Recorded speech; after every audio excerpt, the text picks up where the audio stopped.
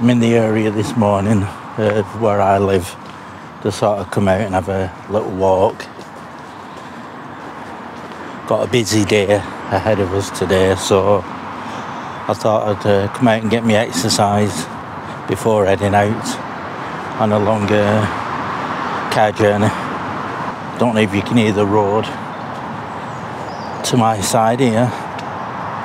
This is like a walking area to keep people away from the road. Quite a nice area. So I'm just going to walk along this path and just get my daily exercise that way before heading off on this car journey. And I thought I'd talk about something I don't often talk about. We talk about the cryptids and the paranormal side and all that. And I thought I'd talk about ley lines. Because I do mention a lot about ley lines being, like in these areas that we go around and we go investigating. So I thought I'd explain as well the sensations that we get on these ley lines, the stories and the folklore stories that we get running along these ley lines. Now, a lot of people don't think there's anything behind these lines, whereas I've been working on or researching this subject since 2012, and I've come along a lot of lines that I've worked on with all these strange reports happening.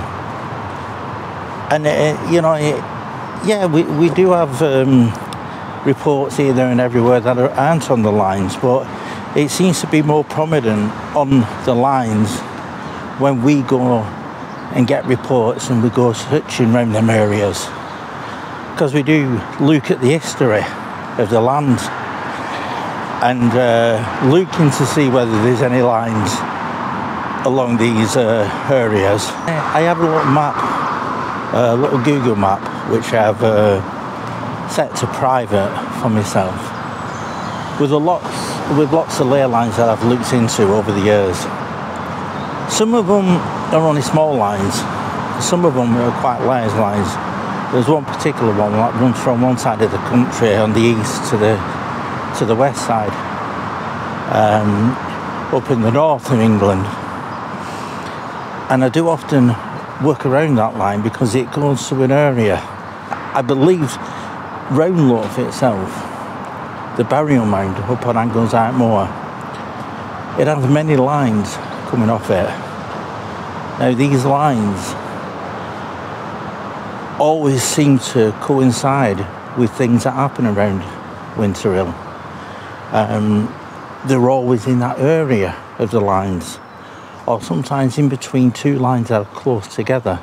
We get a lot of sighting reports, cryptid sighting reports, UFO sighting reports, and I believe a lot of the UFO sighting reports on these lines, I think the UFOs or the UAPs or whatever you want to call them today, head along these lines and use maybe an energy grid within these lines that some people can pick up on. Myself being one of them, I do pick up on these lines when we're on them, and I do have a tendency to notice whether they're harsh lines, which I think are male lines, and softer lines, and I mean energies coming from these lines. The harder they are, the more male I think they are, and the softer the energy flow reproduces in my mind a female aspect to that line. Excuse me. So what are ley lines? How do we look for ley lines? Or how do I look for ley lines? When I get a report in, I'll look at where it is on the map. And I like to know exactly where on the map this sighting has happened. Then what I do then is I look with my map, my own personal map, of all the ley lines, and I'll work out which one it's closest to. Not only that, I'll look and see whether there's any burial mounds, any standing stones, any stone circles, or anything high up on the ground. When I mean high up on the ground, I mean an high hill, what could have been a fort at one time, especially if there's ancient villages that have been found in archaeology around the area, especially around like the Winter Hill area, because we do have some ancient villages around there as well. And wherever there's ancient villages, then we know we've got standing stones, we know we've got burial mounds. So that's what I look for, because when you're looking into the lines, it usually starts with 5 different sites in a line. 5 or more to me is what I would say is a ley line. 5 or more sites along a straight line. Now, when things happen and I get reports, sometimes there'll be places where things happen which I believe we've got a male and a female line that swirl around other areas along this line, and they go through maybe a burial mound to the left of the line, or and burial mounds to the right of the line, and they'll follow them round, and every so often they'll come to that line and they'll cross, and you'll find there's usually folk stories, or there's usually things that have happened around there where people have reported strange things, like the Black Shuck sightings is a well-known one to be along these lines. So yeah, it's I find it a fascinating subject. I always have done since coming across it in 2012 and learning more about it, because there's so much rich, the British Isles are rich in folklore, and when you look behind the stories and you look at like what has been reported with these stories, and then in recent times I may get reporting which coincides with the folklore of that area. Now, when I was a child, I used to hang around in an area of woodland not far from where I am today, and we used to have everyone where I lived knew of the story of a horse called Juno, which were meant to run around these woods, and apparently he had a grave in these woods. Going back to medieval times, I think the story stemmed from, but it was a summer everyone used to talk to, when I think the parents used it, well, when it started going dark, don't hang around in the woods or Juno's going to get you. And it was a 3-legged horse that you could hear neighing within the woods. Now, as a child, we used to believe what our parents said, because it wasn't far from a farm as well that had horses. So sometimes you'd hear the neighing of the horse and we'd automatically think this was Juno, and we'd end up running home and getting a bit scared. So that sort of folklore in these areas. Now, this particular area, the oldest recorded ley line in Lancashire actually runs through that area where I used to live, and it runs through an old hall called Hollyth Wood, which meant all in the woods, and then it's been shortened to Hollyth Wood, which is the estate I used to live on. So from that, where Hollyth Wood is, which was more or less the middle of this layer, it came from Worsley Hood Hall, went through Hollyth Wood, then went up to Cheetham Close Stone Circle. Now, it was only recorded as being that length. I've not really looked in to see whether it stretches further north or further south. But being on that line and living around that area, we got a lot of strange things happening within that area where I used to hang around in the woods when I was you know, 6 years onwards. And there was a place where everyone used to hang around in. It was a big wooded area, but at that time, you know, that was the time when we used to go out, you know, like first thing in the morning, and we sort of know, we were always told get back before the lamps come on. So we were never late for tea or anything. We always used, I don't know, we used to know when to get back, and there were never any dangers like there is now, or seems to be now. I mean, I know we get all these reports in the from the news about this happening and that happening, but was it that we were so naive then that we thought things like this weren't happening, which they probably were? It's just that it gets reported more these days, so it seems the world is a lot more of a scary place than what it was when we were little. So yeah, on this line, again, I've digressed there. On this line, it went through this area, and there were lots of things happening in this area. I actually saw, and I think I was about 19 at the time, I saw what was an old Victorian housemaid outside this old hall, which would have been the kitchens at that time, dressed with one of these soft hats, you know, like Victorian, what Victorian servants would have worn, stood there watching me as I walked past one evening. And this apparition, it seemed solid to me.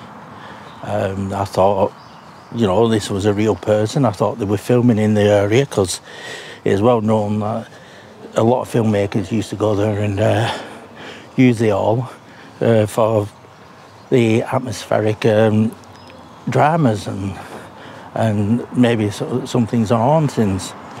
I do know the most haunted television series went there at one time. So yeah, it was well known for that, and so I thought at the time they were doing some acting. You know, they were making a film. Until I went round the front and there were nobody else there. But the weird thing about it is, before I saw the woman, everything went really cold. And I looked over and I saw the woman, and she was staring at me. And I was a bit nervous and said, you know, hello. I didn't get an answer back, but she was still staring. And then, at that point, I carried on walking, and it warmed up again. And when I looked round, she wasn't there. I did go around the front to see whether there were anyone making a film, but there wasn't. So I take that as seeing some sort of apparition that day in that area along that ley line. Now, there's other stories of people who've heard horses, horse noises, horse neighing, and what has been known in the area as the cavalier on horseback, which is meant to appear at midnight on Christmas Eve. I never saw it. I did go there a few times expecting to find it when I was younger, and never came across it. So yeah, that was just my little area where I lived. We had lots of ghost sightings, what people were talking about on the estate I lived, around this area of the hall. So I believe, yeah, there's a connection with Ley Lines and paranormal sightings and UFO sightings, cryptid sightings, anything unusual. There always seems to be an element to Ley Lines. Or in my case, from looking into Ley Lines, I tend to find that crossover quite a lot. Yeah, we're on a small island. Yeah, we've got a lot of, and I mean a lot of ancient sites which these things appear on. It's that connection with feelings as well, because people talk a lot about, you know, how they felt when they come across these things. You know, the Oz factor, everything going quiet. And they all seem to connect with what happens on the ley line with folk stories as well. And I remember when I was a child and playing in the woods, and was hearing the neighing of the horses and running off. It's almost, you know, twilight. You know, there's enough light to see, but you know, within another half hour, it's probably going to go dark. So yeah, it's a strange feeling when you're a child, but when you're older, you go around these places, because I often go over to the area and have a look around the area. And yeah, you do get, or I have got, strange feelings within that wooded area. I don't know if it's remembering what happened there when I was a kid. You know, having these feelings of being scared and running off, and you know, out with your mates and that excitement of the ghost stories around there, because we used to go around the hall at night and dare each other to go down a certain pair of steps that led down towards what would have been the cellar of the place. And that excitement has sort of kept with me all these years, because I still get that little bit of excitement when we're out and about, looking into all these accounts that I get. I enjoy that much that, you know, this is why I do what I do. But I mean, it's gone from me wanting to talk about ley lines going up to things that have happened in my past. Let's get back to the ley lines. With that, as I was saying, that was a short line which used to run through the area where I was brought up. And then there's the longer ones, like I said, going from the east coast all the way to the west coast, which run through a certain area of Anglesark. That one particular one, which is the length of the country from side to side. But it seems to have a focal point, which is an area on Anglesark called Roundloaf, which is an old burial mound that hasn't been excavated at all. And there's arguments that it's not a burial mound, but from what I can see when I'm going to the area, you can see that it has been man-made. So there's summit there in the middle of this moorland, and it's right next to an area which is known as the Devil's Dyke, which runs along the side of it. And then further over you have Winter Hill, and you've got other burial mounds on that side. There's one called Noon Hill burial mound. Then there's Winter Hill burial mound just outside of that. So there are quite a lot of ancient places around that area. Now, Roundloaf being particular, we have, or I've come across now, since 2012 up to now, it's taken me all this time to find at least 20 different lines running off from that burial mound, which all go up, you know, some of them go over to the east coast from there, some of them go up to Scotland. We have some that go from there to the Wirral, and when you get to the Wirral, there's rock carvings which sort of finish that line, and in between all that you have springs popping up, and one particular line, talking of springs, I've termed the Ellen line, because it seems to me that along this line where there's water springs popping up and burial mounds and standing stones, and I think there's one, there's a stone circle along that line. But the churches that are on that line as well, we come across three that called St. Ellen, the St. Ellen's Church, and then it begins at St. Ellen's Well and ends, and that's in Safton, and it ends over in St. Ellen's Well over in Yorkshire. that seems to have a correlation with water for some reason, and this Ellen character, who Ellen, yeah, we can say goes further back to Neolithic times when they used to follow the reindeer, because Ellen is a goddess of the tracks, a goddess of the ways, which is an antlered goddess who was known to follow the deer, and I think there's a lot of people in this country who still follow Ellen of the Ways as an antlered goddess. A lot of pagans who still do rituals for her, and who sort of use her in the prayers when walking these lines. And yeah, she is associated with deer, which leave the trackways. So I'm coming to the end of this little walk now, and I'm going to head back home, because yeah, it's not going to be long now before I'm setting off on our little journey. Yeah, don't forget to subscribe if you already haven't, and like and share.